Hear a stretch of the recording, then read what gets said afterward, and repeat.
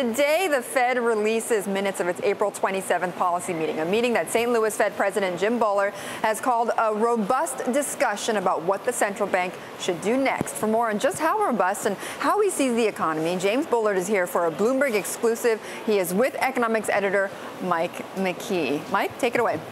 Well, Betty, there are 12 Federal Reserve districts, and Jim Bullard's the 8th. Is right in the middle of the country, 7 states, smack in the heartland, which gives him a very close-up view of what's going on in all sectors of the economy. We're pleased to welcome President Bullard to In the Loop. And over the past year, you're sort of a hawk who's nested with the doves. So where are you now after all your soundings of the economy, and where is that in relation to the rest of the Fed? Well, I think we're in fairly good position right now with QE2 program coming to an end here. I think the Fed's in a good position to go on pause, collect more data about the economy, see how things develop going forward. First quarter was a bit weaker than we probably has been widely reported, but I do think that the rest of the year will be fairly strong, 3 to 4% growth, and that we'll have a good rest of the year. But we'd like to see some data on that. It's been a little weak lately. Yeah, it's been a little softer, although the jobs report I thought was reasonably good. You know, 750,000 jobs in the last 3 months. That's not too bad, so I'm pretty optimistic that the hiring will continue through this year, at least by the contacts that I talk to. You've got a lot of lean firms. They've already cut everything they can cut. They've got a lot of cash. They're looking for opportunities. That sounds like a recipe for jobs growth. Now, you say the Fed's on pause. Can you define pause? You've said in the past that it would be reasonable to expect some sort of policy tightening by the end of the year. Do you still feel that way? I still think it's reasonable. Pause, I think we have to be very careful here because it's not just the Fed funds rate anymore. So it means that the balance sheet stays where it is. It means that the policy rate stays where it is, and it means that the language stays where it is, the extended period language. So all those things just go freeze for a while, and then in the future meetings through the summer and fall, then the committee can gather more information and decide what to do next. So that's a natural way for the committee to proceed. I'm just one member, but that's a natural way to proceed. Well, are you concerned about inflation at this point? Most Americans are. Some of the inflation numbers have been higher, and it does concern me. I do think expected inflation has drifted back down on the TIPS market in the last couple of weeks here. 5-year TIPS inflation is right around 2%. I mean, it doesn't get any better than that from the Fed's point of view. So I do think it's reasonable to think that some of our headline numbers will ratchet back here going forward. Well, we'll keep a close eye on that. I think we can show that. The 10-year yield has dropped significantly, along with the Fed's own measure of inflation expectations since about April 1st. Both are down. Market reading it correctly at this point? No inflation problem and no tightening on the horizon? No inflation problem. I would want to keep a close eye on that. If the economy starts to improve in the second half of the year, and I think it's reasonable that it might, then we have to keep an eye on that and watch that closely. And the expected inflation will bounce back up if that's what happens. But right now we're at a stage where the first quarter was a little weaker than we thought. And I still think it'll be strong in the second quarter and going on, but we need to get some data to show us that. So now is a good time to wait for more data to come in on the economy, I think. Let's ask directly to Jim Bullard. How far apart are the governors and the presidents within the Fed? Well, I think there's a healthy debate, and I think that's a good thing. You want to observe that. What you'd worry about the committee is everyone is absolutely in lockstep, and no debate is going on. That's a recipe for groupthink, and the whole thing could fall apart. So I actually think the debate's very, very helpful. What's the biggest source of disagreement right now? Well, this is a complicated exit for the Federal Reserve. So in normal times, it's always controversial. It's one of the most controversial things a central bank does. But in normal times, you would just say, okay, we're going to raise the funds rate a quarter, basis or 25 basis points, and that would be it. But here you've got a lot of moving pieces. You've got a balance sheet policy. You've got this language in the statement, extended period, and you've got the policy rate at 0, unprecedented. So you've got a lot of moving pieces. Maybe there's multiple ways, different ways that you could do it. Would all get the same results. Maybe there's an optimal way to do it, you know. So I think that's where the debate is. We're all working on that, and I think both at the Fed and in financial markets, trying to understand that. One of your colleagues, Jeffrey Lacker of the Richmond Fed, said that talking about an exit is an exit.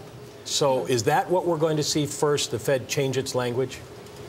Well, I think we've seen some of that. I think, in some sense, the end of the QE2 program is sort of the high tide of the easy monetary policy.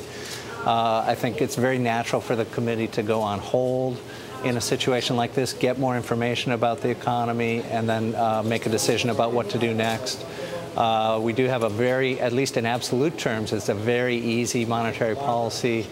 Not just zero rates coming up on we're at 2.5 years here on zero rates, and plus this very large balance sheet. You know, it seems like you could get a lot of inflation out of that if you don't handle it correctly. And so that's where we are. Well, talking about inflation, I mean, is there a divide within the Fed about whether or not commodity prices are driving inflation? I think it's a big issue inside the Fed to think, should we think mostly in terms of core inflation or mostly in terms of headline inflation? I'm actually going to give a speech tonight on this very topic. I think we should mostly pay attention to headline inflation. That's the inflation measure. That's the best inflation measure that we have. And, you know, I think you can get into a trap by overemphasizing core inflation. And then you sort of get lulled into thinking that these other prices don't matter, but they do matter for the economy, and they do. These are the prices people are actually paying. Plug headline inflation into a Taylor rule, and you get a rate increase right now.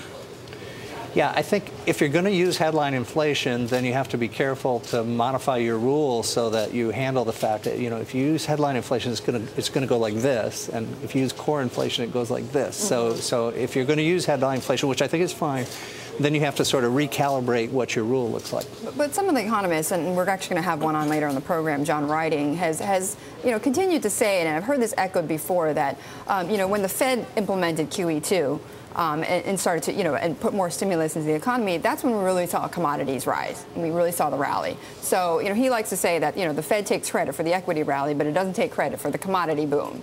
Yeah. What do you say to that? Well, I think commodities are vexing.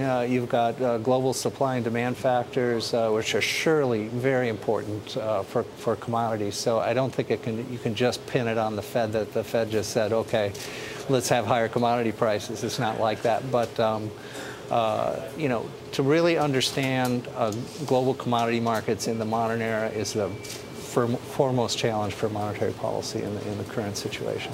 Let me ask you about the end of QE2. Bill Gross has said when the Fed stops buying, he's not sure there's somebody who's going to step in, and he's worried about what happens to the Treasury market. Do you share that concern, or is he wrong? Well, you might remember that we purchased a lot of mortgage-backed securities, and when the mortgage-backed security purchases were going to end, people said that that was going to affect the market a lot. That didn't really materialize, and I think you're going to see the same thing here. Markets kind of have rational expectations. They understand that the Fed's going to pull out of this market. I think there's plenty of buyers. So you're confident that there's private capital to take up? I think so, yeah. Also, if you look ahead at sort of futures prices out there, you don't see any jump at the time that we're expected to leave the market. I want to return back to one of the questions Mike had for you early on, which was about monetary policy. And I think it had been in your last speech. You had said it would be on hold, and you're going to have meetings, obviously, to talk more about that. How much longer on hold, though, before we start to see some tightening? Will it be by the end of this year?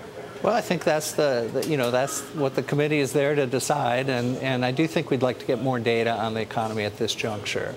If the first quarter had come in, gangbusters at 5% growth, and jobs had, come in very strong, and we'd had other indicators, then I think you'd be in more of a hurry. But came in a little softer than expected, and so the data all through the first half here has been a bit softer than expected, although the jobs report, like I said, 750,000 or so jobs in the last 3 months. It's reasonable. Mm-hmm. Private sector. So I think you'd like to get more data at this point. And also I think inflation expectations measured on the TIPS market, they're not running away from you. So I like to look at TIPS expectations of inflation, not the survey measures. I think the survey measures are too sluggish, and they're very sensitive to gas prices. So I think it's better to look at sort of the market base. That gives you sort of a daily read on what markets are thinking about inflation. Just a minute left. What would you do first, asset purchases or raise interest rates? I like a balance sheet first policy, and I think the Fed will take a balance sheet first policy because that reinvestment will continue reinvestment when we're on pause, but probably the first thing that we would do is let some of the runoff occur on the balance sheet. And so that, in some sense, that is a balance sheet first policy. I'd be more aggressive about managing the balance sheet down maybe than some of the other members. So I don't know where that stands, but I would be more aggressive about that. But I do think we're going to start with a balance sheet in the sense that we'll probably the first thing we would do is let the runoff occur. So we see that in the minutes today? Was that decided? I can't comment on the minutes before they're out. Okay. Yeah. On that note, thank you very much.